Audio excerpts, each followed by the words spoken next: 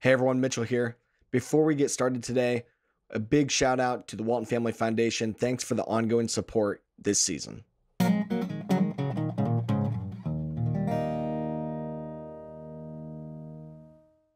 Mitchell, you grew up on a farm, right? Yeah, I grew up on a farm. Have you ever picked any rocks? I definitely remember picking rocks on the farm as a kid. It was not very fun. It was not fun, you say. Oh, no, not at all. Our guest today actually didn't grow up on a farm, but it sounds like he picked rocks as a teenager and actually enjoyed it. That sounds a little crazy, Zach. No, Mitchell, you got to tell him the whole story. The reason it was fun is that's how I met my wife. Oh.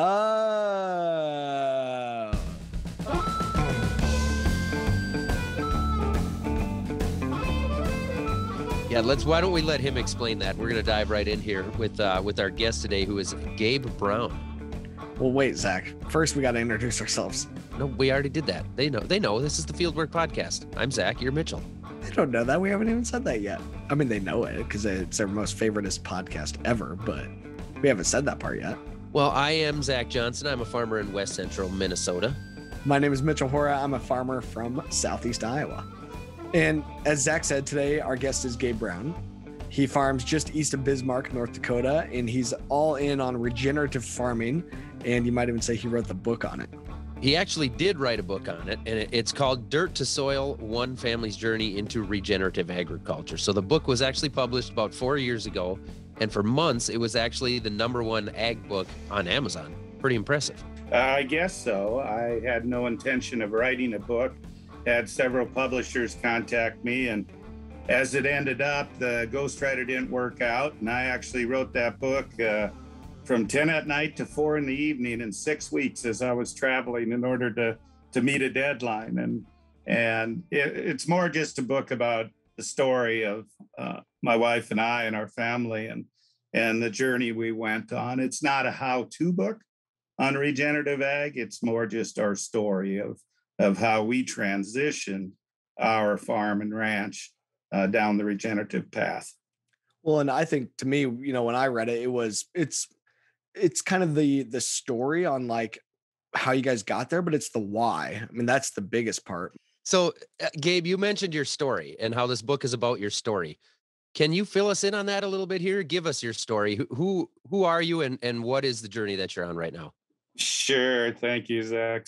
So my story is I grew up in the city of Bismarck. I was not from a farming or ranching family, but I was fortunate enough to take a vocational agriculture class when I was in the 9th grade. And I just fell in love with all things agriculture. Started working on farms, picking rocks during the summer months and after school, started working on dairy farms. And I actually started my college path to become a vocational education instructor. And as luck would have it, 2 years in, I married my high school sweetheart, the same gal I picked rocks with. She was from a farm family. She had 2 sisters, and one night we got a phone call from her parents asking if we'd be interested in coming back and potentially taking over the ranch. I was very excited about it. My wife, not so much. She always said she married a city kid to get away from the farm, and here I was dragging her back to it. And so we spent 8 years. I was learning how to farm from her dad, and he was very conventional. A lot of tillage, summer fallow, all small grains, spring wheat, oats, barley, use of synthetics, and that's how I learned to farm. And I remember him telling me, spring of the year, now, Gabe, we're going to till the soil to dry it out. And then come July, we'd be on our knees praying for rain. And I could never understand that. And one thing about me not being from a farm, I was always trying to learn. So I had studied about no-till, and right shortly after we purchased the farm from them in 1991, I believed that no-till was the way to go. And in 1993, I sold all my tillage equipment, went 100% zero-till, and I wasn't tempted to go back. I was fully bought in. 1994, 1994, we had a very good crop, and I thought, boy, this is easy. I'm going to make money. Well, 1995 come along, and the day before I was going to start combining 1,200 acres of spring wheat, we lost 100% of our crop to hail. And that was pretty devastating. No hail insurance. The father-in-law had been on the farm 35 years and only had hail twice, just a small amount. 1996 came along. We lost 100% of our crop to hail again. 1997 came along and we dried out. Nobody in the area combined any crops. 1998 came along and a June hailstorm took 80% of the crop. So 4 years, no crop income. My wife and I had taken off farm jobs during that time period to try and pay the bills. Banker wasn't going to loan me any money anymore. And I had to learn, okay, how am I going to make this farm ranch profitable without all these added inputs? Because I wasn't able to borrow money. And I tell people what's kind of ironic is, those 4 years of disasters, I had one neighbor who got hit 3 out of the 4 years. I had a couple other neighbors who got 2 out of the 4 years, but I was the only one 4 for 4. And I tell people, I honestly believe God picked the simplest, dumbest farmer down there to be hit with those 4 years of disasters, because think of what was happening. I mean, nothing will lay down more armor on the soil surface than will a hailstorm, laying all that biomass down. Okay. Because I was already no-tilling. So there was one of the principles. I was laying down armor. Then because I was just trying to scrape out a living, I was planting different crops. I started planting peas, and I started with rye and hairy vetch in the fall, and with winter triticale, and with some corn. I was trying anything I could. Well, I was adding diversity. And then in that 4th year of crop disaster, the hailstorm came in June. Well, I scraped enough money to buy a little Sudan grass seed, sorghum Sudan seed, and some cowpeas, seeded that. And I literally did not have the money to buy the twine in the fall in order to put that up as processed feed. And so I just simply strung a polywire and turned the cows in and let them graze during the winter. Well, that's final principle, livestock integration. So I really believe God was showing me the principles through those 4 years. And I tell people those were the hardest thing. I've never wished that upon anybody, to go through that, but it was the best thing that could have happened to my wife and I, because it just laid it out so easily in front of us. And of course, at that time, I had no idea. Nobody was calling it regenerative agriculture. I had no idea what a cover crop was. I was simply trying to keep the banker at bay. That's all I was trying to do. You just have to be creative based on the context of your own farm. But Gabe, we've talked a lot about the principles here. Walk us through step by step what the principles are and kind of your interpretation of the principles and why they are the principles, but go one by one. Yeah, sure. So the first principle that we recently added was that of context. And the context is going to be different for every single farm or ranch. What's your historical ecological context? What environment are you in? Let me give you this example, Mitchell. So I just did a week's worth of workshops around the state of Wisconsin. And I was talking about context. And I asked them, are you in a cool season environment or a warm season environment?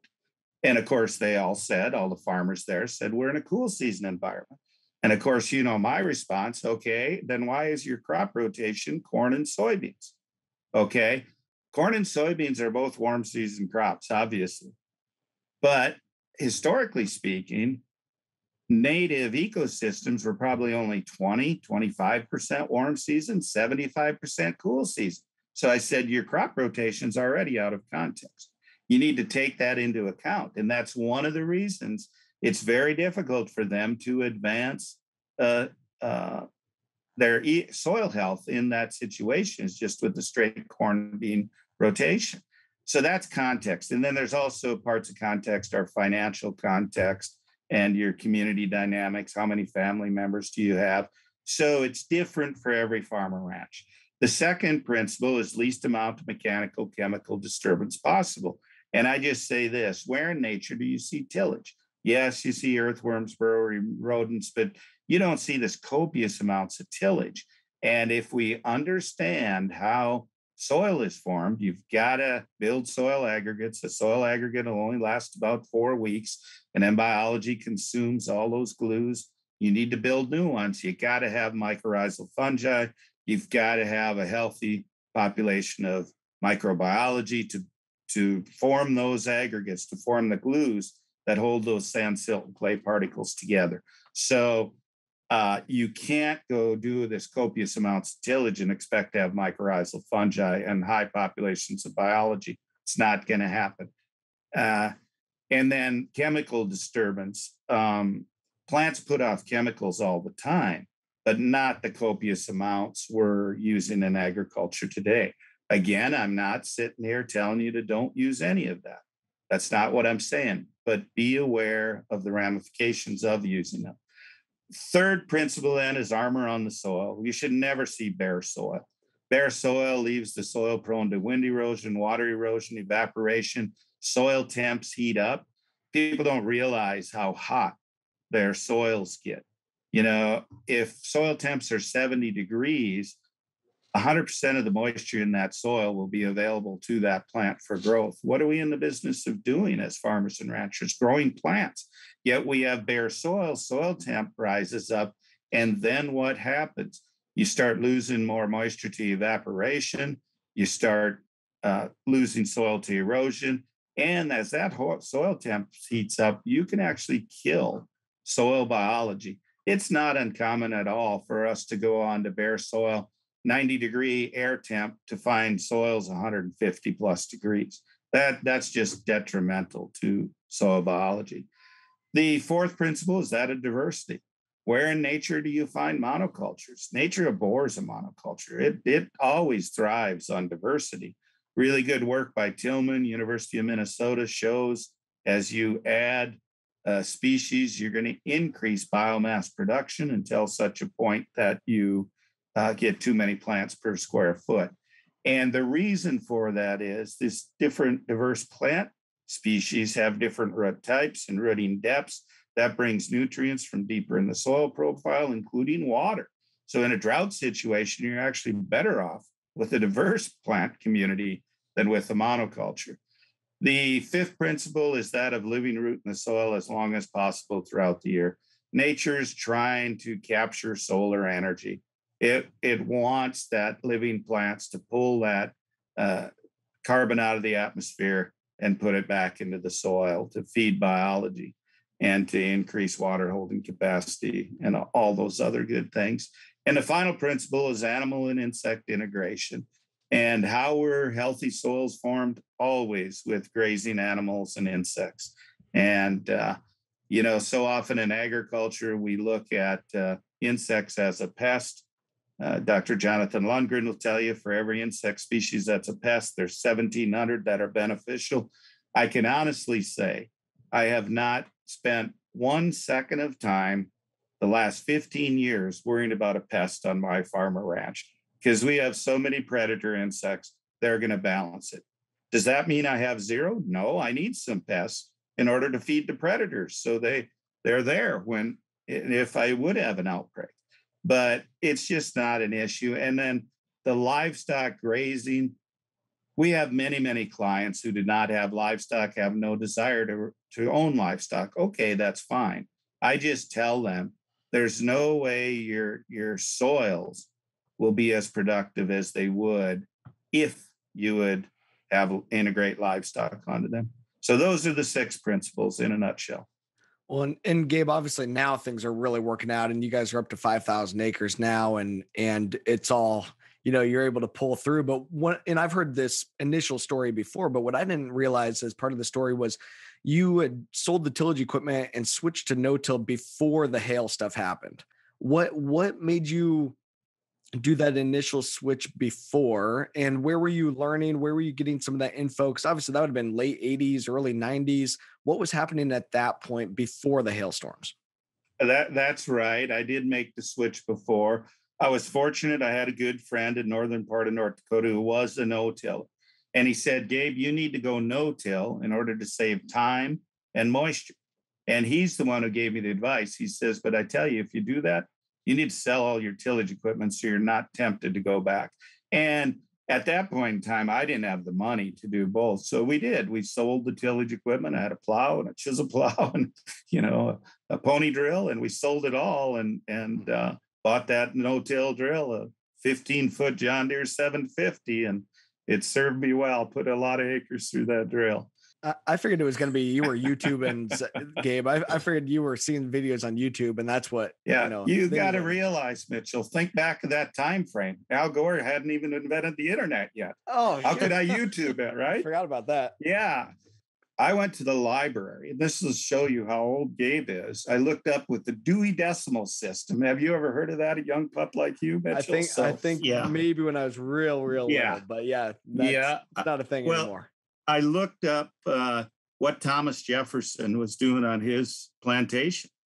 And I'll never forget, I read about how he was using vetch, clovers, and turnips. And I'll never forget, I got thinking about it. Well, that just makes sense. He's planting legumes, and then he's got turnips there. And I thought it was to break up the soil. I didn't know anything about that they were nitrogen scavengers at the time. And so I'll never forget walking into my grain elevator and asking for if I could buy 50 pounds of turnip seed. And they were trying to figure out how many of those little packets it'd make 50 pounds of seed, So this goes way back, Mitchell, way before your time. You're doing some unique stuff here back in the early 90s, late 80s, especially it sounds like unique, particularly to your farm there. So I assume you were still farming with your father-in-law at the time. And what was his opinion of all this? There's a little more to the story. My father-in-law just loved to till. I mean, this is a true story. He had his auction sale in 1993. He sold all his equipment except a tractor. He kept a tractor, and he went and bought a brand new disc, a 16-foot disc, and he went and disced for neighbors for recreation in his retirement. So that tells you what he thought of tillage. Well, up until that point in time, I'd been renting my own cropland. He was farming his way, and I was still farming conventionally. It was after he had the auction sale, and we were able to make all the decisions that I purchased the no-till drill, went 100% no-till. Well, he was disking for neighbors just for recreation and shaking his head at me. And I tell people, it's a good thing he loved his daughter, because I'm sure he would have disowned me. He didn't appreciate how those fields looked right away coming up no-till.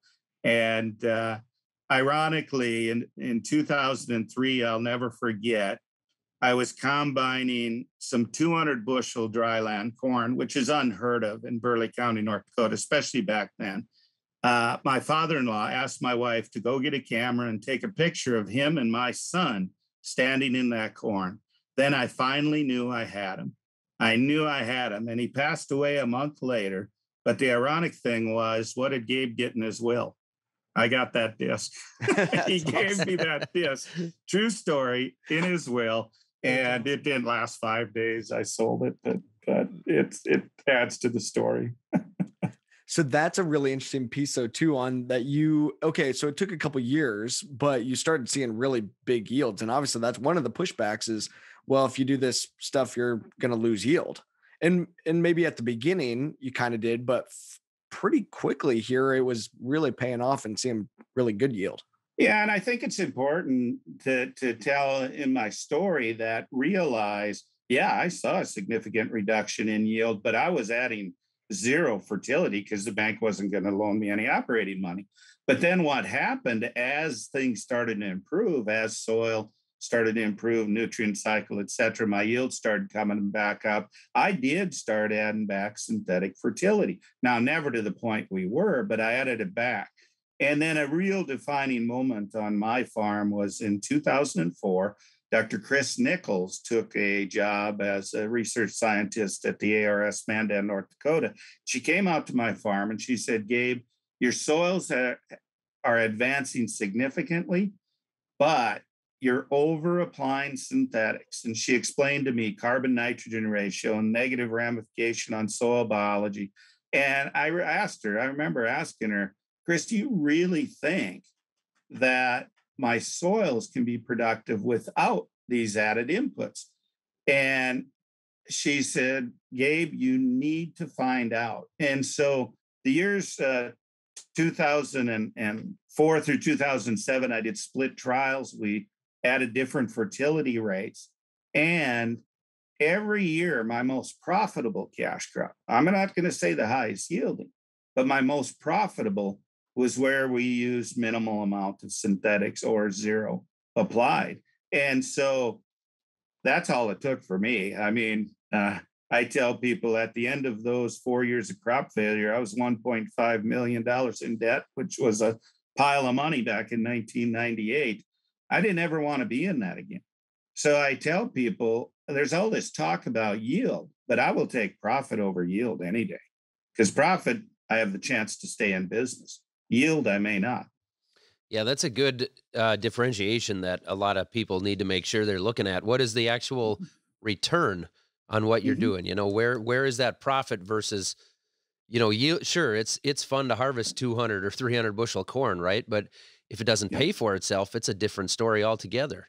That's exactly right. And that's going to vary where we're at. You know, here where I'm at, central North Dakota, we get just under 18 inches of total precipitation a year. My yield potential is much less. So, what we often see nowadays is some people are over applying synthetics, and then it's having a negative impact on biology.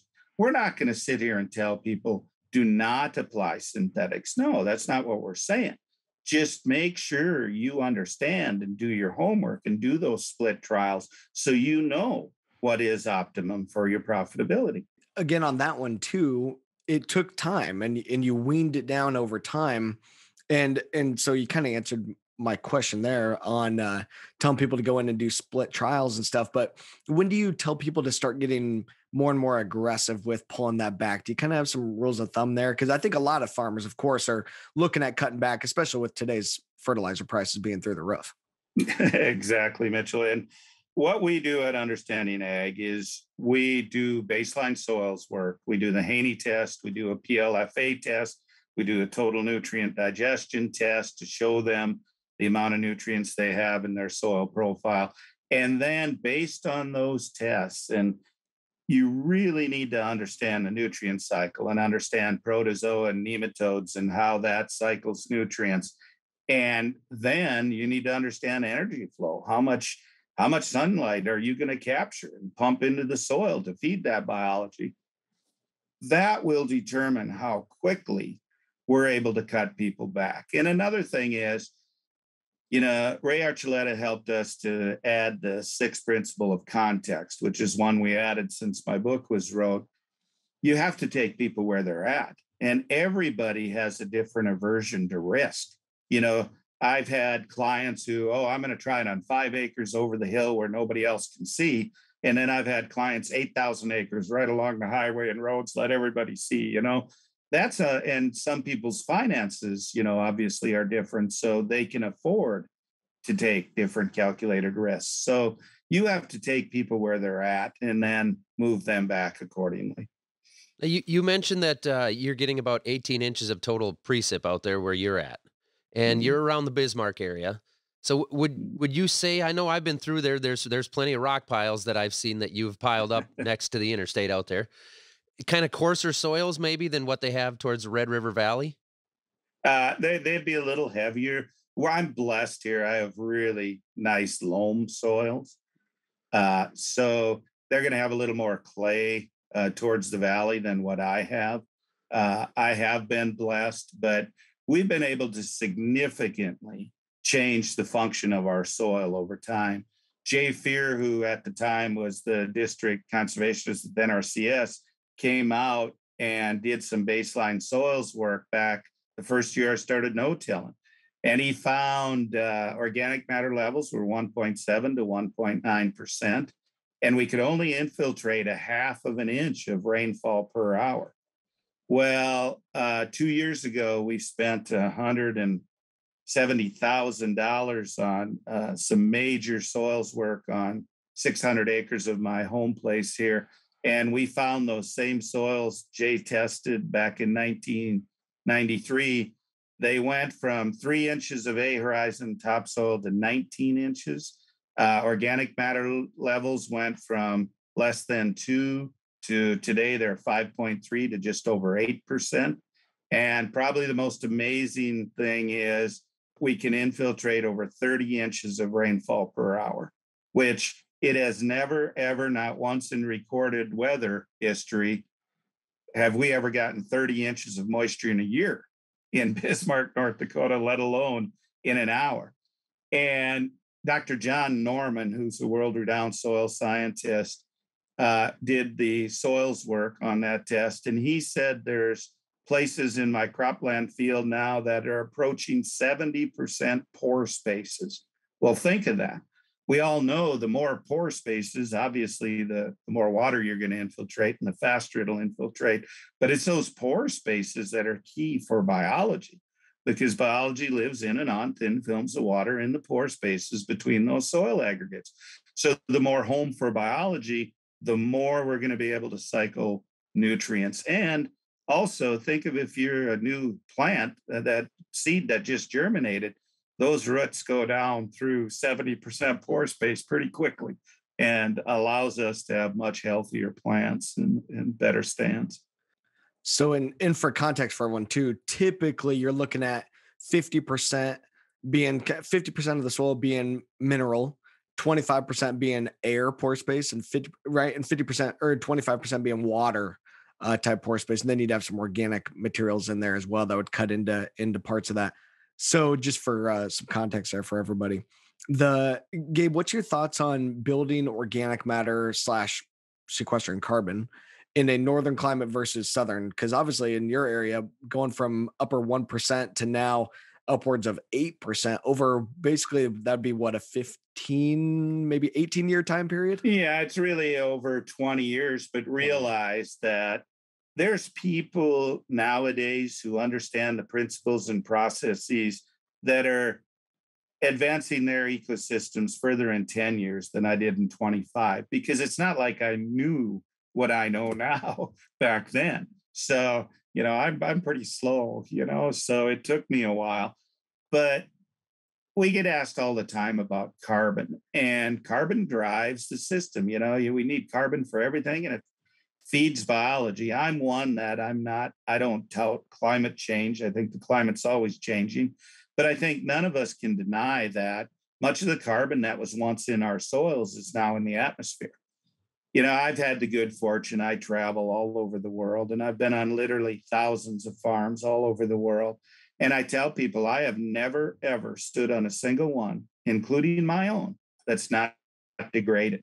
Because if you look back and you talk to soil scientists and look historically, like where I'm at in Bismarck here, they say organic matter levels are probably in the 7 to 8% range. So I'm still degraded. And most of the farms around me are 1 to 2% organic matter. 75% is up in the atmosphere. We have a lot of clients in the I states, Iowa, Indiana, Illinois.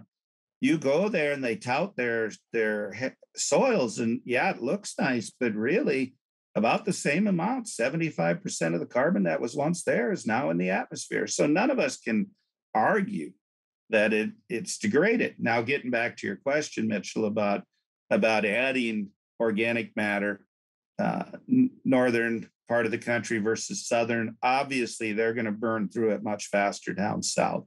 So one of the benefits I have is we're froze about 9 months out of the year. No, I'm kidding there, but we're froze a decent part of the year. So that slows down everything. But in turn, they can grow more biomass down there than much more than we can grow up here. So you got to work within the context of your environment, plain and simple. So do you think the principles and you talked a lot about the porous spaces in the soil and the changes that the soil goes through. Do you think that would all have a very similar success rate and maybe you have a specific story where you can relate to this, but like say in the Red River Valley, just east of you there, do you have farmers that you work with that are seeing successes with a lot of the same practices on a much different soil type? Absolutely. And, I often get asked, how different is it? And I'll give you this as an example, Zach. So The toughest crowd I've ever spoken to was at the South Australian No-Till Farmers Association back in 2012. And, I can read an audience. I've done, I do a lot of these, and they were just having a hard time with what I was telling them. And so I finally said, if you think that the principles and processes won't work on your ranch, then make this bet with me. I'll bet my farm ranch in Bismarck, North Dakota against yours that I can get it to work on your operation. And that's a standing bet I've had out there and I have yet to have anybody take me up on it. But I'll tell you this, if they do, I'm going to own their farm or ranch because the principles are the same. The ecosystem processes, energy flow, nutrient cycle, water cycle, biodiversity, those are the same on any land based in around the world. Doesn't matter where we're at. Now, the tools you use, whether it be different crop types, crop species, different cover crops, crop rotations, livestock, different livestock species, those will be different no matter where we go. So getting back to your question on the Red River Valley, absolutely, we have clients in the Red River Valley. We have clients with much tighter soils than the Red River Valley. One that I will tout often is a good friend of mine, Dave Brandt in Ohio. Many of you know him, longtime no-tiller. It is amazing. You go to David's and you stand on his cousin's property, tight yellow clays. I mean, they're just yellow as can be. And you literally take one step over because they farm right up to each other, step on David's 3 feet away, and you have 18 inches of beautiful black topsoil. And that's all due to management. And producers need to understand that their farm, their ranch is a direct reflection of them. It's what they're doing that determines what their soils are like. And we all have the ability to change that. Now, no doubt, Zach, if you'd go down, we have clients in Florida where it's just white beach sand. Am I going to get their soils to 8% organic matter? No, not going to happen, but we can make significant improvement. And so that's the key. You work with what you have, but the principles and processes will work. We'll be right back after this short break. You work with a lot of different farmers here as far as education and consulting goes, some of the stuff you've talked about here already. But when you meet somebody that's never actually done regenerative stuff before, what are some of their main concerns? And how do what do you tell them? How do you help them out? What do you give them for ideas on how to start? Oh, Isaac, that's a great question. Thanks for asking it. So we just surpassed 32 million acres that we're actively consulting on at this moment. So it's a few acres. We're in 43 states, 6 Canadian provinces, Mexico, and the UK now. And so we travel quite a bit and work with a lot of different individuals. As I said, individuals with less than an acre to our largest client is over 2 million acres. And you approach them with an open ear. You have to listen and find their context. And what is it that is holding them back? What are their questions? Usually, Zach, it's fear of the unknown. The reason people don't go down the regenerative path is they just don't understand it. Okay. I've got a couple college degrees and never once in any of my ag classes did they talk about the energy cycle, nutrient cycle, water cycle, biodiversity. They just didn't talk about that. Instead, it was all about NP and K and how to apply more of that. They didn't talk about profitability. They talked about yield. So you have to start where they're at. So we're very good at figuring out a person's comfort zone. And then what we do is grab the shovel. And we walk out, if it's a cropland farm, we walk out into their crop field, take a spade full of soil, walk over to the fence line, take a spade full of that soil. There will be a significant difference. We do a water infiltration test, show them that, and you start the educational process. Start talking about the principles and processes. But you start where they're at and their comfort level, and then what are they willing to do? So with our clients, we ask our clients, you got to give us one field for a period of 5 years. And we're going to take that field and we're going to move it down the regenerative path. We've had a few clients that drop out after a year or two. You know, they just don't have the fortitude to stick with it. But typically what happens is usually by the end of year one, certainly by the end of year two, we're increasing profitability. They can visually see the changes and they're all bought in. They're moving their whole farm or ranch down the regenerative path. And I think that's one of the reasons we've grown so quickly is because people see the success. Now, do we have success on every farm or ranch? No, because we're not there all the time. And it's a direct reflection of them. Those that don't make it, you know, they just cave and go out, do a tillage pass, set themselves back, whatever the case may be. We can't control that. You know, it's up to them. But what we found is the more we're on those fields with them, talking with them, discussing the principles and processes, the more comfortable they get, the more excited they are to try new things and to move down the regenerative path. So for the farmers out there who are interested in I guess making the leap, taking the leap here on their own farm, if they can't afford to hire a consultant or they don't want to work with a consultant, whatever reason it may be, how would you suggest they get started? What can they do on their own? Yeah. We really think what's lacking in agriculture today is education. And that's one of the reasons we named our firm Understanding Ag. We don't think that the majority of producers really understand how ecosystems function. How is the soil aggregate being built? How does the nutrient cycle work with protozoa and nematodes consuming bacteria? Now, don't get me wrong, I don't want to scare anybody. I don't know the intricacies of everything too, you know, but I do understand enough that I know that my decisions that I make on my farm and ranch directly impact those. And so I need to understand enough that I can make good decisions as to which practices to use on my farm or ranch. So it's all about education. You know, I mentioned earlier that one of the tests we do when we first test when we walk on a farm or ranch is we do a total nutrient digestion test. And let me give you this as an example. So we worked with 45 of our clients here in the upper Midwest, North Dakota, Manitoba, Saskatchewan, northern Red River Valley of Minnesota. And we pulled soil samples to 12-inch depth, okay? Had those tested. What do you think the average pounds of nitrogen was per acre in the top 12 inches of the soil profile on those 45 farms aggregated? Okay. Oh, gosh. It was 9,000 pounds. 9,000 pounds. Phosphorus, 2,300 pounds. Potassium, 11,000 pounds. Not a single nutrient we tested for was deficient. Amazingly now, we've done that test well over 1,000 farms. We've never found a single farm that's deficient in a nutrient. It's there. The problem is we lack the biology to make it available. So we do that test for each farmer to show them, okay, is your agronomist telling you this? How many agronomists are telling farmers there's 9,000 pounds of nitrogen out there?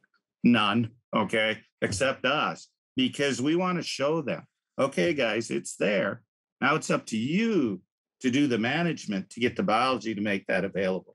And, you know, nitrogen is kind of my pet peeve because, as you know, there's 32,000 tons approximately of atmospheric nitrogen above every surface acre of Earth. I just cannot imagine why anyone would go write a check for nitrogen. Yeah, that's what I was going to say. The 9,000 pounds in the soil is nothing compared to everything that's in the atmosphere above that soil. Yeah. So, you know, what have we heard, especially here this last year? Oh, prices are going through the rough. And I just say, so, you know, so, okay, let's tweak our crop rotation a little bit and let's get some diverse covers out there and let's cycle some of that. It's in the atmosphere. So are you using no nitrogen at all whatsoever on your farm? On my farm, we have not used one single pound of any nutrient, either synthetic or organic, with the exception of what's fallen out of the animals as they've grazed since 2007. So from 2008 on, it's 0.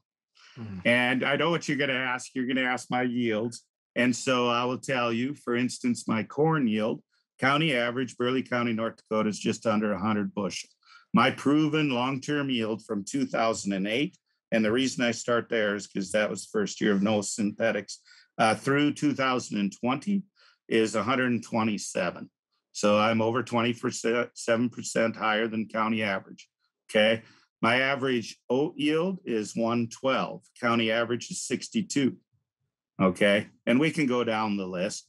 Am I the highest yielding in the county? No. There's a lot of people who yield higher than me. But let's compare profit. Okay. That's a big statement right there, saying that there's not been a single pound of N that you have Yep. purchased, other than, like you say, Yeah. what's fallen out of the animals or come from the atmosphere in that And, many and years. the interesting thing about that, Zach, is early on, I had to plant much more legumes than I do now because I needed those legumes, of course, through rhizobia to cycle that atmospheric N. Now we have lessened the amount of legumes in our crop rotation because we have all this other biology like azotobacter that are free living bacteria that can cycle that atmospheric nitrogen. Also, as we've increased, of course, the organic matter levels, we've increased the nitrogen in the soil also. Okay. So I need less legumes in the rotation. Interestingly enough, if I add too many legumes, we're not going to have any armor residue on the soil surface because carbon nitrogen ratios will get too big a fire, so to speak, too much nitrogen, and that biology will just consume that armor. So I got to be, usually when you start down this regenerative path, you're going to see residue building up. So you'll have to increase the legumes in your crop rotation to cycle that through. I'm just the opposite now. We got to have less. Otherwise, it'll consume that residue too quickly. Yeah, that's what we've gone through that for our farm as well. That at the beginning we had too high of carbon to nitrogen ratio in our cover crops, and that's where we ran into issues with what they call the carbon penalty, where we tried planting corn into that cereal rye because that's what we were told to do at the very beginning, in 2013, 2015 kind of time frame. And now obviously we've been able to really change, and we've been able to see a lot of those same decreases, total nutrients being decreased a lot on our farm, and a lot of my numbers are public and stuff that people can go see. But so as you know, Gabe, on my farm, we don't have livestock. Now I've got neighbors who do, but they're not farming regeneratively. I would love for me in my context, if I'm going to be able to get livestock back integrated, that I'm not out on the farm every day and I've got other things going on, I would have to have somebody else that's a young person, I think, to be able to come on and be able to integrate them into my operation and have them bring the livestock. But now that I don't have it, and so staying within the context where I'm at, we're decreasing our synthetics by a lot and seeing the nutrient levels, the organic nutrient levels in the soil continue to go up with the Haney test that I love very dearly. And so we've been doing a lot of Haney tests, and nutrient levels are going up in the organic form. I'm not applying hardly anything. Without the livestock, do you think I'll continue to degrade my system? And then talk about the importance of that livestock as a way to replenish. Okay. You asked a lot in there. So you're going to be able to continue to decrease the amount of inputs based on the health of the system. One of the things I would like to know, and I know you don't have to tell me this on air, but I'm assuming your mycorrhizal fungi populations have increased also. Yeah. So we know that mycorrhizal fungi have the ability to take in organic forms of those nutrients and transfer them to the plants. And so as your soil health continues to advance, you should be able to cut back on inputs. Now, I'm not going to tell you, Mitchell, that you must get livestock. If it doesn't fit your context, and with as busy as you are, I can't see that it would. If there's an opportunity down the road for a young person, what you will see, I think, would come about from when those livestock are grazing diverse cover crops. They're going to be able to cycle some of those nutrients quicker for you, but that may not be needed for you. It depends where you're at. Well, and I think I know that you pointed out before, and I said the same thing. Could I get there further faster with the livestock? 100%. But what I've seen with diverse covers alone, I've been able to free up over 2,500 pounds of available P and K and over 400 pounds of nitrogen just from the diverse covers. Now, but my soil has a really good initial starting spot. So that's not going to be blanket to everybody else's context. But with that, with that diversity, that's where we really see the increased nutrients. Just with our regular cereal rye cover crop that we always do ahead of soybeans, I get pretty good nutrient cycling there, but nothing like the diverse covers. But go back into like with the grazing though, you're not just throwing livestock out there, you're mob grazing and you're rotating them. Explain that a little bit. Yeah. So on our ranch here, we have between 600 and 800 head of cattle. We've got several hundred ewes with lambs. We've got pastured pork. We've got laying hens and a whole gamut, bees, and they're being moved every day, spring, summer, fall, winter time. As long as we're grazing, they'll get moved every 4 days to a week, depending on what they're on, whether it be a native pasture or whether it be on cover crops. But that is critical to success. One of the things you often hear from farmers is, I don't want livestock because they compact the soil. And well, compaction's a function of time. That's due to management. If you're moving livestock daily, you're not going to get soil compacted other than when you have those rainfall events and spring of the year or the, spring thaw mucking up. Well, they probably shouldn't be on the cropland at that point in time then. Okay. But the diverse covers, there's a couple of things that I really noticed and we've seen hold true. There's a difference between grazing these cover crops during the dormant season, so late fall and winter, and grazing them during the growing season. You graze living covers during the growing season, given ample moisture and time, you're going to significantly increase root biomass. In other words, then the amount of carbon that's, being put back into the soil, that will take your soils to another level. So, that may not fit your context, Mitchell. You may not want to take that cropland out of crop production and put it in covers. See, with me, where I'm at in central North Dakota, I can net as many dollars grazing as I can from combining a cash crop. So it's context. You got to take your context into account. Help me understand a little bit what it looks like to manage livestock over 5,000 acres, where in my area, there's a lot of, 40 acre, 80, 160 acre fields. Are you fencing in all these individual fields? Because to run 5,000 acres here where I'm at, you'd probably have 30 to 40 fields. Yeah, and it's actually just over 6,000 acres now, but that's okay. Who's counting, right? Yeah, who's counting? So we've turned the ranch over to our son Paul, and Paul manages all those things I talked about, and I didn't talk about the different cash crops we grow. Plus, he direct markets all the products. He does it himself. His girlfriend works for him full time, one part-time hired man. And then my wife does the bookwork and cleans 1,000 eggs every morning. So that's it. That's all the labor it takes. So to answer your question, all of the, we primarily talk in terms of quarters here. All the quarters are fenced, perimeter fence, high tensile wire.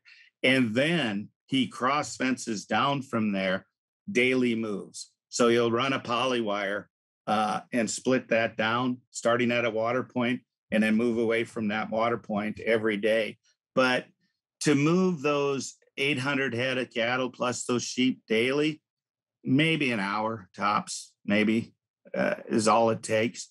And yet the return from doing that is significant because the land's so much more productive. You get longer recovery time and all the benefits from that. So you're not throwing them in a trailer and taking them 5-10 miles up the road every day? No, I see where you're getting at. Our ranch is split in two. We're actually in the city limits now. And so I have housing developments all around me. And you don't want that call that your cattle are drinking out of the neighbor's swimming pool. So you got to make sure your fences are good. But our ranch is in two tracts. The cow herd stays on one track, and all the grass finishers and yearlings are down on the other track. So he's moving two different groups each day. Gotcha. Mhm. I see. So they're together in two different groups of, I think based on your math from before, it'd be 300 to 400 head each, maybe 200 to 400, whatever. And then moving them. So pretty good size area. Do you know what the average like paddock size would be? Yeah, the average acres that they're on each day is about 5 acres each day. So it's a pretty big area versus like, I think where my head was originally at, and Zach, maybe yours was like, okay, if you're taking, because we see a lot of guys that do this small scale on like a quarter of an acre, half an acre, obviously with this amount of cattle that you got to have a bigger area. Yeah, there are times we'll do multiple moves per day, and then they're down under half an acre each time. But if I had to average it out, it's about 5 acres. And our ranch is almost evenly split. So there's about 3,000 acres in each of those units. So you got a lot of moves there when you divide 3,000 by 5. So Zach, before we run out of time, I know you haven't brought out some of your tough questions yet. And in your area, your guys, like you got to bring out some tougher ones here, Zach. Well, I wasn't ready for you to throw that on me. Like in my area, it's a common theme of we're always wet and cold in the spring, and I'm sure Gabe has never heard that before from any other farmers. But we're in, we're not in Bismarck, North Dakota, but we're 100 miles south of Fargo, North Dakota. So Gabe knows the area where we're at. Oh yeah. Relatively heavy soils, tight clays underneath. We're utilizing a lot of drain tile around here. I wouldn't say everybody, but I would say everybody. Everybody is conventional till. There is I've got one neighbor that does strip till, and it's very recognizable when you drive by one of his fields. I do know about 15 miles west of me, there is a guy who will no-till his soybeans every year, but there just isn't no-till. There isn't cover crop. It's just not here. I mean, how do we? And I'm not saying that we should. It gets to be a touchy subject between farmers, right? Because nobody wants to be told that what they're doing is wrong. And I think maybe we need to look at it a little bit differently and just say, hey, what can we do better? So what do guys in my area, how do you start to even think about that when you look around and say there is literally almost nobody doing anything away from conventional stuff here? Yep. And I know there's a few, but not many.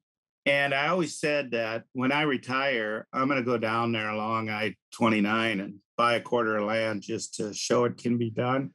The thing of it is, okay, you talk about cold soils, and we hear that often, but I would ask, why are they cold? Okay, why are they cold?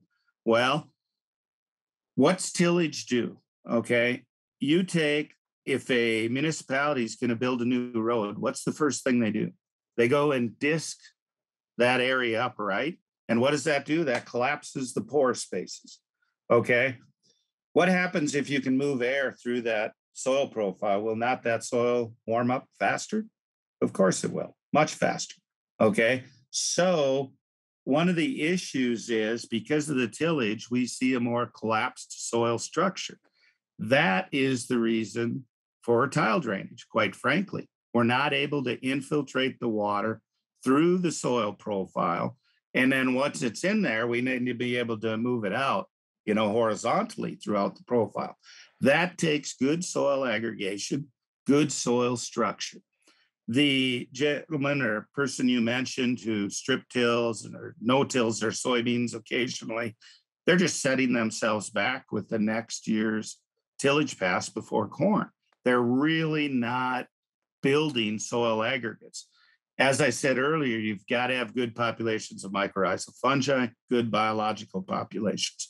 So what we do in those situations, and we have many, many clients in these type of areas who heavier clay soils and complaining, oh, it's too wet, it's too cold. Oftentimes, as I said, when people start down this path, they don't have the proper crop rotation and they see too much residue building up. It's not cycling through. Yes, that armor on the soil surface will keep soil temperatures cooler a bit longer. But then we have to see, do we have the nutrient cycling to cycle that through?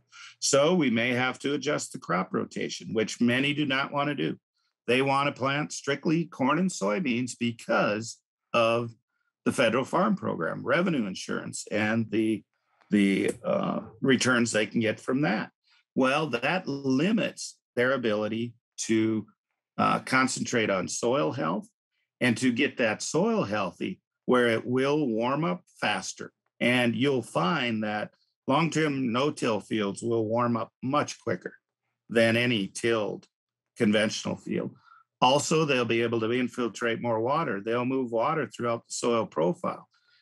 I would put this challenge out there. Now, unless you're farming in a slough, I could easily take the vast majority of acres that have tile drainage, and given appropriate time, I could have saved them all that money from tile drainage just by focusing on building soil aggregates and focusing on their soil health. That's money that could have easily been saved for every operation, unless you're farming a slough, of course. But it comes down to understanding how do we build soil profiles? How do we grow topsoil? How do we infiltrate more water, more air into the soil? You understand this, and this becomes relatively easy. So I should add also here that I'm guilty of the same as everybody around me. But I'm very involved in this podcast, and I'm involved within agriculture. It's what I do. It's what I love. I know Mitchell well. I've had a million of these conversations. But at the same time, when I walk out and I go to work on my farm, I know the struggles. I remember watching my dad try no-till 30 years ago and what a failure it was. And I've seen the neighbors do the same. But I also know that from talking to guys like you over and over and over again, that this isn't a one and done deal. You don't just park the disc and say, okay, well, this is the results I got. This is a long-term thing. So how do you help somebody like me to feel better about jumping in and saying, how do I sustain this? You know, because I don't want to grow insufficient crops for 5 years and fight the mud and fight the planting date and fight with everything. Yeah, that's a very fair question. And realize that our clients, we wouldn't be working on the acres we are if we were not increasing their profitability. Okay. So we're going to take the context of where you're at, increase your profitability. Now, one very, very important thing to understand is carbon nitrogen ratios. Soil is 11 parts carbon to 1 part nitrogen. So if for every pound of nitrogen we add, doesn't matter the form, that soil, you're going to need 11 parts carbon. Well, what we're finding in today's crop rotation, especially like corn and beans, there is not enough carbon being added. So we're adding all this nitrogen because we're applying copious amounts of synthetic nitrogen to the corn crop, plus soybeans being a legume, fixing through rhizobia, fixing nitrogen. We're adding too much nitrogen. That biology, bacteria is going to come and just eat that nitrogen very readily. But it's going to have to balance its carbon nitrogen needs. So where does it find the carbon? Okay. It can eat the residue on the soil surface. Then it'll start eating any dying, decaying roots that are in the soil. Then it's going to start eating the carbon in the soil aggregate. That aggregate is held together. I said it only lasts about 4 weeks. It's held together by these carbon compounds from biology and mycorrhizal fungi. And what we see is, especially you get people who go 2 years soybeans on soybeans, man, it just destroys their soil structure, eats all those carbon compounds. Pretty soon they got a collapsed soil. What does that collapsed soil do? There you got cold, wet soils again. Okay. So it's understanding that's lacking. So what we're good at is educating producers as to how soil functions. How do you build soil aggregates? And then what'll that mean to you over time? So, Zach, we are not going to go there and onto your farm, for example, and say, oh, you got to spend these 5 years before you see a profit. We couldn't stay in business that way. What we're going to do is that proper soil testing, teach you how we build soil aggregates, maybe not even change the crop rotation for the first year, besides getting a few cover crops where we can. That's where we start. It's education. Then through that proper soil testing, we're able to tell you, and Mitchell's an expert at the Haney test. He'll show you you're able to significantly back off inputs. Let me give you an example. This isn't directly from the Red River Valley. It's just northeast of there. But I'm working with a producer who has been going down this past 3 years, okay? 4,800 acres of cropland, no livestock. He's reduced his synthetic fertility over 50% and his synthetic inputs over 70%.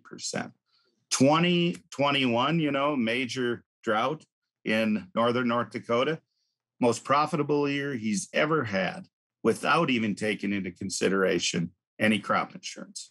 It's super similar to us. We're decreased by 45% across the board. This year will be higher than that. Pesticide 75%. Last year was our most profitable year ever as well, and we had some not very great weather. But it's taken time, and I think back because Zach's asking the right question on how do we get some baby steps there to make this really pay. And for us, we saw mega downfall because we didn't understand carbon to nitrogen ratio at the beginning. Now we understand it. Now that's the main driver, but like on Zach's, I think that the baby step for a lot of these guys is going to be that cereal rye ahead of soybeans and start there. But the timing is a major issue as well. So how do you address timing and how do we get that baby step? And what are some of the things we can look for? Because obviously, and Zach's done this and it didn't work out. Now I would argue, when I was there and saw Zach's soybeans and we were so dry across the board, and there where on the side hill that we were at, it was just, it exacerbated the problem even further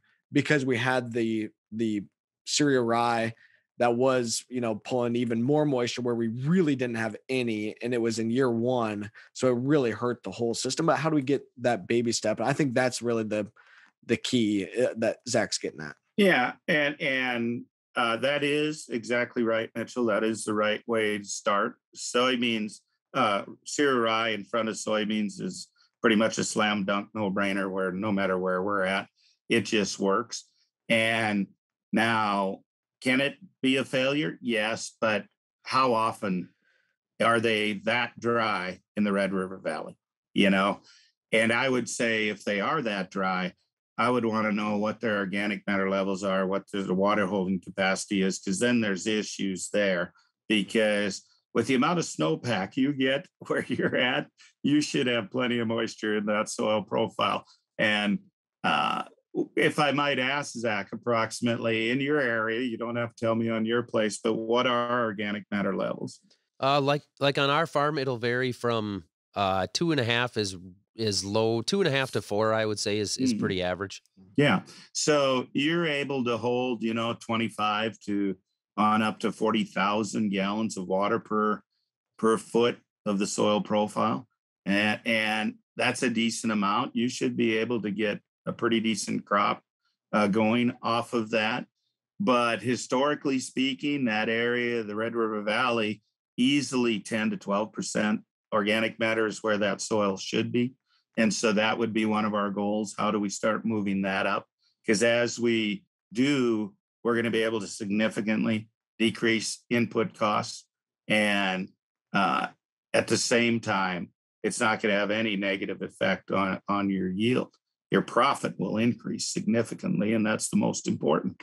So you start out, just as Mitchell said, cereal rye in front of the soybeans. Then all of our clients, we strongly advise them to look at diversifying the crop rotation. David Brandt, for instance, will tell you, and he has the records to prove, adding wheat into a corn bean rotation will increase the profitability of that rotation, simply because following a wheat crop, you're able to get a diverse cover crop growing for a longer period of time. And it's the energy flow coming off from that diverse cover that will really help to advance soil health significantly. But we don't do this all at once. We do it over time, and you start making those steps.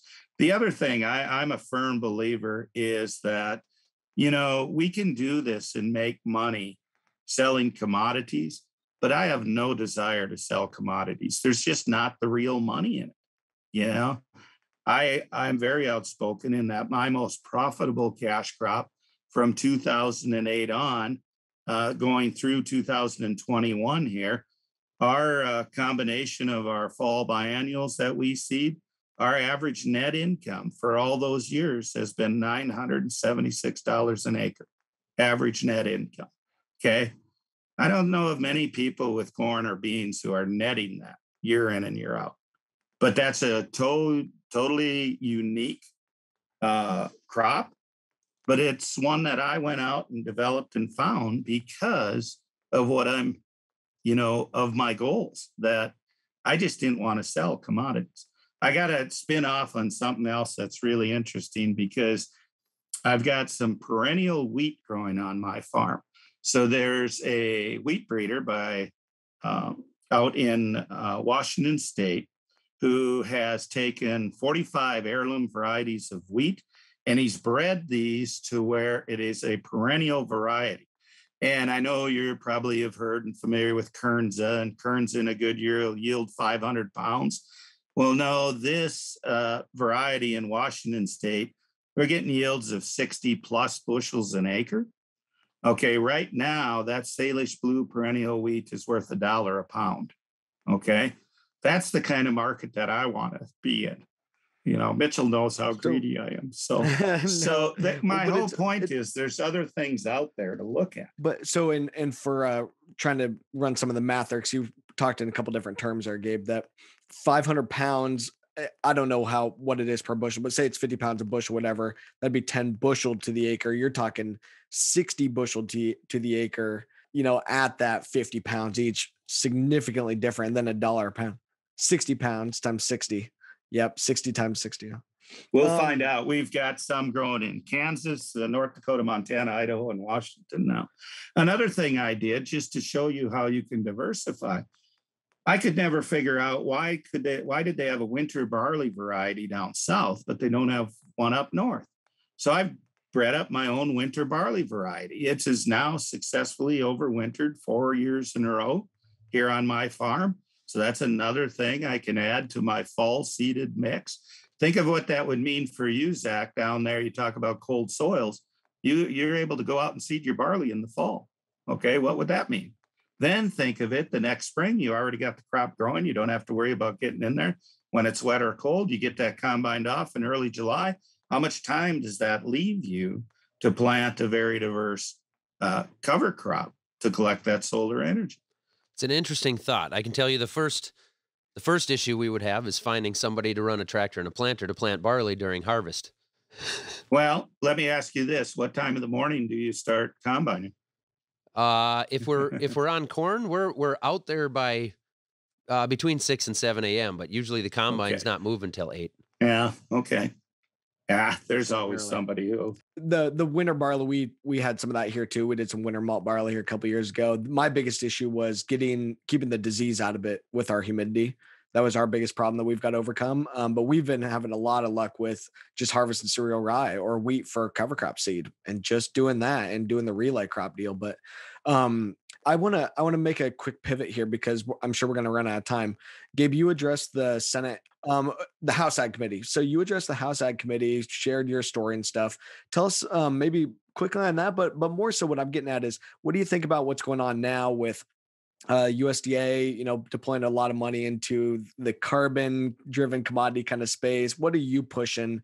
And what would you like to see from a policy standpoint? Okay. So that's a lot of questions. Start the recording over. We got another hour to go. Yeah. So, yes, I did testify in front of the House Ag Committee on climate change. That was total frustration for 5.5 hours because one side of the aisle is screaming climate change. The other side of the aisle is screaming we need to increase farm and ranch profitability. And Gabe screaming, you idiots, you both want the same thing, but you're too stubborn to understand it. The dysfunctionality of Washington just amazes me. One of the sayings we have at Understanding Ag is we need to come together, find common ground for common good. I really believe that 80% of the people in this country can agree on 80% plus of the issues. We all want clean air, clean water. We all want to hold our nutrients on our land. We want to increase farm profitability. We want to revitalize our rural communities and our schools, and we want nutrient-dense food. So why can't we come together and work for those things? Okay. Now, one of the reasons we can't is because of the dysfunctionality of Washington. Getting to your next question on what are they doing? The problem with the current farm program, you've got some good programs out there, but a lot of it makes no sense. Take a look at revenue insurance. That's just totally ridiculous in that it's based on yield and pounds, and then it's based on the previous year's prices. So farmers are going to plant or seed what they can get the most revenue insurance for, but that just drives down the price even more because it's producing oversupply. It just makes no sense. And I was hired this last winter by the government of the UK as they're developing their new farm program. And they're not finished with it yet, but it looks like that farm program will not at all be based on yield and pounds. It'll be based on outcomes. Okay, so in other words, how clean is the water leaving your farm? Okay, how much biodiversity do you have on your farm? How much carbon, and they're going to measure carbon, how much carbon are you taking out of the atmosphere and putting into the soils? Totally outcome based, not based on yield or pounds. Okay, I think that would really drive change to agriculture across the landscapes of, well, around the world, but certainly the United States. Because if farmers no longer got paid and couldn't rely on that revenue insurance, then they would have to change the way they farm and ranch to one that's much more in tune with driving a healthy ecosystem, ensuring these four processes are taking place, which it's hard for them to believe, but it would increase their bottom dollar. Now, we'd remove that, the crop subsidies, okay, but that's gotten totally ridiculous. Do you know in 2020, 72% of net farm income in the state of Kansas was from government programs? That's ridiculous. We're $30 trillion in debt, and yet we're asking urban people to subsidize us for that. One of the things I'm most proud of with Understanding Ag is that none of my partners or I will accept a penny of any government subsidies of any kind. We refuse to take part in any program. For one, we're highly profitable without it, but we really believe we need to show people that there is another way. And regenerative ag is more profitable. Mitchell, you said you've seen it yourself. And that's the way to profitability. It's not just farming the government, so to speak. You asked, so I had to tell you what I thought. I like it. No, I like it. Yeah, I mean, let's follow up with it a little bit more, because I like the overall thought of the outcomes kind of deal, but I also don't know that I necessarily want government being big brother looking and coming and measuring all these different things. What's your take on kind of where the free market is driving some of these outcomes to kind of counteract? And obviously you guys are playing directly in with some of these major brands too. You can kind of hit on that, but yeah, what's the take there on the free market driving this versus having it be government? Yeah, I'm glad you asked that question because I wanted to continue with the carbon deal. You know, right now, the government, this current administration is pushing carbon and they want to pay farmers. We don't believe the time is right. There's no way right now to accurately measure carbon from satellite imagery. They're getting closer. One of the world's foremost experts, Dr. Jason Roundtree at Michigan State, just talked to him last week. He says maybe about 5 years out for really getting some good science behind that. They've amassed quite a team there that is working on it, as are many others. I told you earlier how I spent $170,000 to quantify our soils. We took and measured, we took 4-foot, 48-inch cores, 300 of them on 600 acres. At the end of 3 years and all that expense, we came to the conclusion that as far as carbon was concerned, it was incomplete because I'm now storing carbon much deeper than 4 foot. So why do I want to sign up for something that's not going to pay me what it's truly worth? The other thing, several other things. So right now, they don't have a way to accurately measure it at a price point that is affordable. The other thing is many of these companies that are willing to pay for carbon credits are taking, in my opinion, too high a percentage for themselves. I would like a minimum of 90% to go to the farmer. Another thing is, I think that a farmer should have the ability to trade those carbon credits, sell them, trade them on any market anywhere in the world. It should not be just on a few specialized markets. That would open up, because as we know now, a carbon credit in the European Union is worth much more than here in the States. So we should be able to do that. The other thing is, it's not just about carbon. There's all these other ancillary benefits, clean air, clean water. Farmers should be able to be rewarded for those. So one of the things we're doing with our Regenified business is we are doing the baseline data using the best technology available today, but at least then that farmer has that baseline data. Now, one of the other things we're working on is, how do we tie all of these ecosystem services a farmer provides to the product that farmer is growing or raising. So in other words, instead of just selling corn, you would be selling carbon-friendly corn, and the company that buys that corn then would, they would be able to pay you a higher price for it because you sequestered so much carbon by producing that corn. Okay, let's reward the farmer and rancher for what they're really doing and let them get paid for this. I think it's much, much too early. I would hate to be anyone out there selling carbon credits at this point in time. Mm-hmm. I think there's going to be much more opportunity down the road.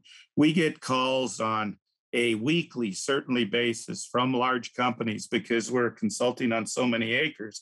People go, oh, that's a lot of carbon. Well, hey, we're recommending to our clients way too early to jump in at this point in time. Zach and I spent a lot of time last season talking about carbon credits, and Zach, I think it's gotten even more dusty, and the dust hasn't settled at all here yet. But I don't know what your observation has been, Zach. But yeah, it's like you say, it's dusty. The waters are pretty muddy yet. We're still trying to figure out when all that settles.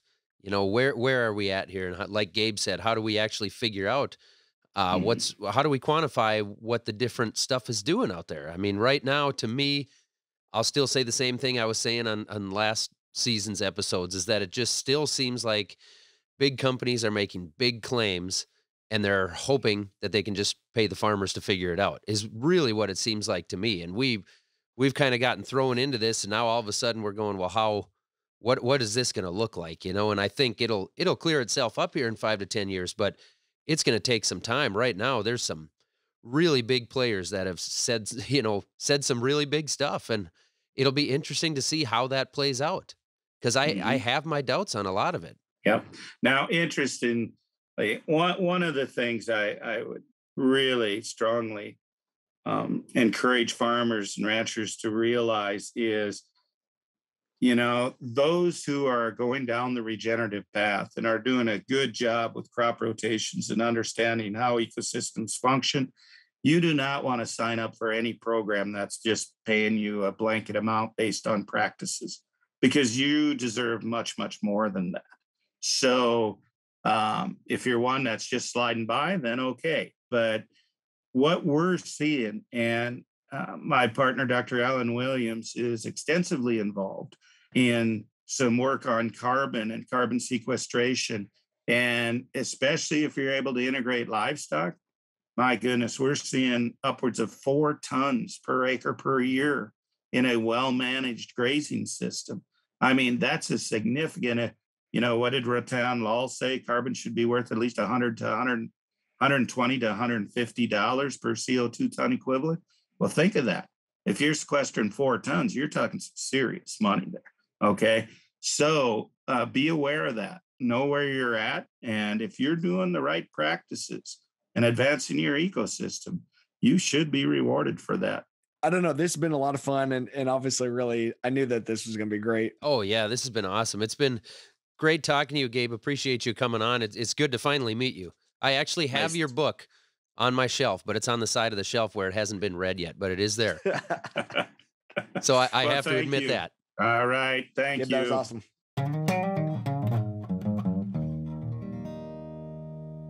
Zach, we knew that that was going to be interesting. I always enjoy listening to Gabe and taking away good bits and stuff there. The biggest piece, continues to be what's going to fit into the context. And, and we kind of hit on your farm a good bit on, getting these things to work in your area has not been successful. And we've got to be able to figure out how to make that work there. Trying to hone in on what's that step by step going to be able to make this work more global, more large scale. Cause I mean, as you're seeing and as you're identifying, like there's more and more of a need to continuously improve, but how do you make that work in each situation? That's the tough part. Yeah, I mean, for me, it's interesting to hear from guys like Gabe talking about all the opportunities and the flexibility that he has made for himself to be able to go direct to consumer with the livestock and with the different crops. And he's added certain crops there. He talked about making what did he bring up from down south to make like a winter? Was it a winter barley?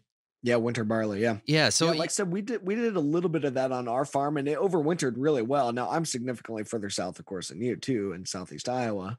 My biggest thing was with our humidity down here, that there's a lot of barley grown up north, of course, and other small grains, and it works really well. You can get super heavy test weight and not have a lot of the disease because you don't have as much of the humidity as down south, and even further south than me, there's even more of it. right, Um, right. But so you hear about things like that and what he's doing and all these opportunities that he's kind of made for himself, and really makes me want to branch out and figure out how to do stuff like that, right? I mean, how can I get my farm to that point? Because right now, we've built our farm to be extremely efficient. We don't have extra labor, we don't have extra machinery, we don't have a lot of resources available to throw a wrench in the system and say we're going to do this now on 100 acres or we're going to switch everything up. We're set up to do exactly what we do really efficiently. So it's very difficult to try to take some of those first steps and figure out exactly where do we go from here to try to get towards that. And then will it work or won't it? yeah. That's one of the big things I've seen here too is based on the size of your operation, your ability to go and experiment and change something changes. And that's a huge piece on my farm being 700 acres being versus yours being, over what 2,500 or whatever, that like the ability to adjust and to go play around with something is totally different. So like we've been able to really play and have tried a bunch of different things and now we've kind of backed down and trying other stuff but we've got the ability to do it and the time and not necessarily equipment. We don't have hardly, I mean, we have one tractor. That's it. That does all the main farming. So there's only one tractor to do it all, but we've got enough people that we can spread that tractor out over time and plant cover crop at odds hours of the day for when it gets too tough to cut beans and things like Yeah, that. interesting stuff. I was pretty happy to finally actually meet Gabe and have a conversation with him. He's kind of a household name, I guess, if you're talking about soil health and water quality. And Gabe is very well known. So it was great to actually meet him. Yeah, as we were planning out for the season, it's like, okay, who haven't we had on that are some of those household names? Definitely Gabe. He mentioned David Brandt. He's going to be joining us this season here as well. So some of those key guys, that are huge for a lot of this conversation. I've learned a lot from guys like that, and they continue to really be kind of the godfathers of the current movement, at least. So great to have Gabe on, and those guys are doing some awesome work. But I see here that we've got a voicemail we've got to get to. Hey, Zach. Hey, Mitchell. My name is Levi Sorensen. On a farm in southern Minnesota where we mostly do corn and soybeans. My question for you guys is geared a little more towards Mitchell. It sounds like you do the roller crimper to kill off a lot of your cover crop. With soybeans, I was wondering if you do that also for corn, and if not, how and when do you do that to go along with it? Love the podcast, guys.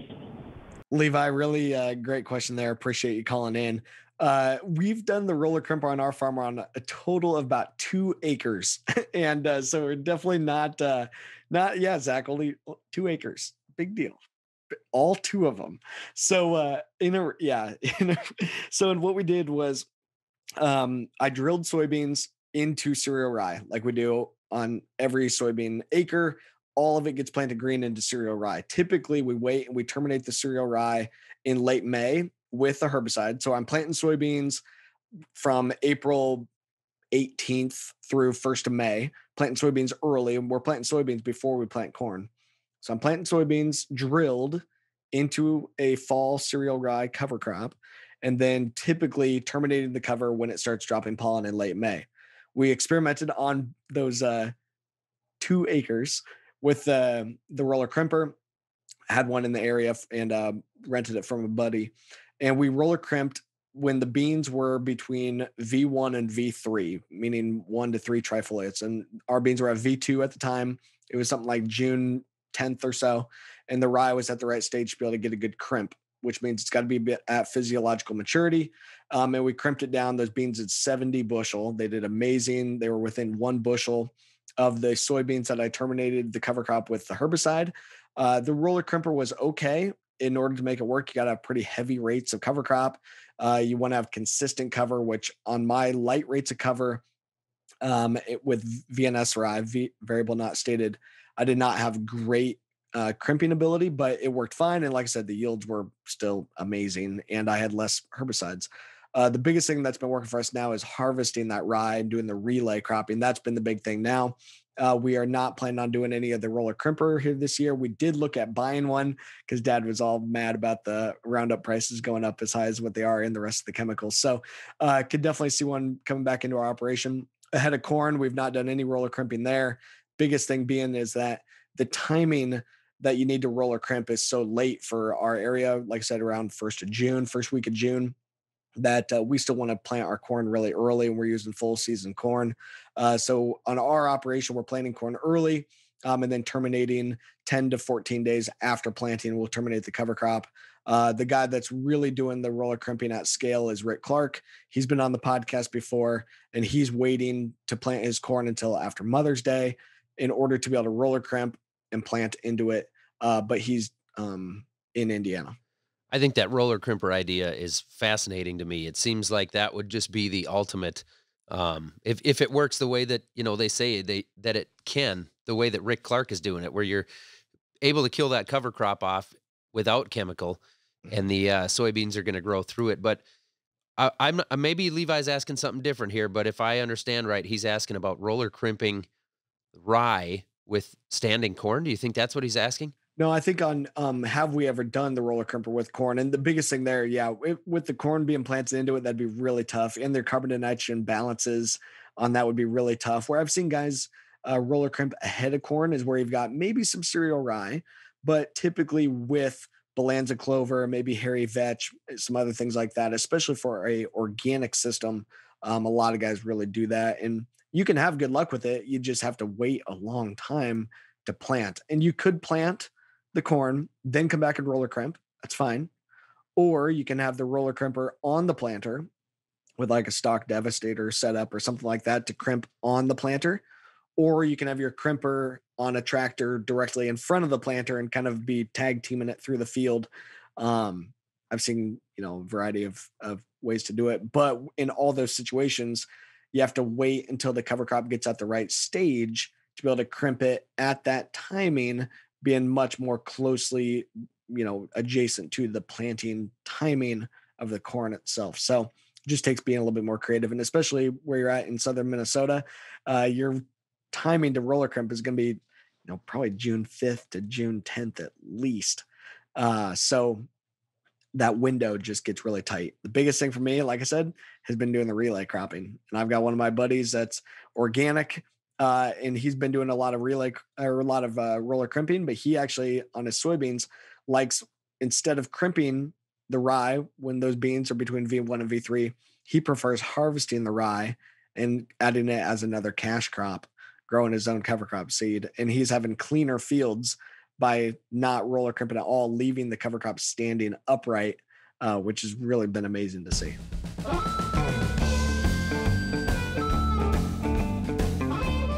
That's it for field work today. Our show is produced by Todd Melby with lots of great help from Anna Canny. Kristen Schmidt runs our social media, and Lauren Humper is our project coordinator. Thanks again to all the technical directors at American Public Media who help us record and mix the show. Be sure to check us out on social media. We are at Fieldwork Talk on all of the usual platforms and channels, and we'd love it if you wrote us a review to help other people find us. And don't forget that we love hearing from you, so give us a call with your comments, your questions at 651-228-4810. Again, 651-228-4810. Thanks, everyone, for listening to the podcast. And as Zach says, we'll catch you next time. And don't soil yourselves. And don't soil yourself.